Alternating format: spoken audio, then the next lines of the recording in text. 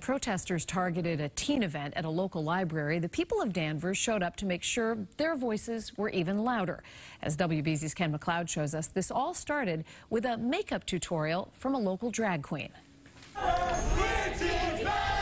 The Danvers Town Library was anything but quiet as hundreds of LGBTQ supporters turned out in noisy approval of a makeup class hosted by a drag queen. If you're not into it, just don't go.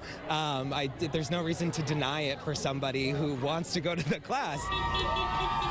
The event is part of the library's renewed effort to be a welcoming spot for teens, all teens. And the advertising for it was whether it's makeup for Pride or for prom, you can learn something. Who knows makeup better than a drag queen, right? But she expected pushback, and there was some, although dialogue that erupted on Facebook was largely favorable.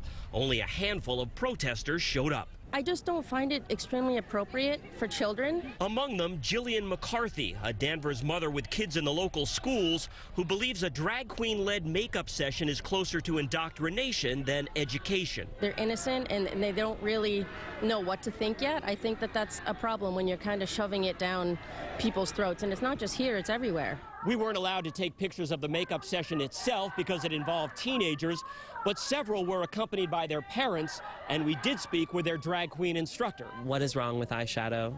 I don't know. Ms. Diamond Wigfall insists there is no hidden agenda to her makeup lesson. Just because there's a loud minority out there, there is so much more love in the world. And the library director says if feathers have been ruffled, it's worth it. It's okay for me to take that hit for the community.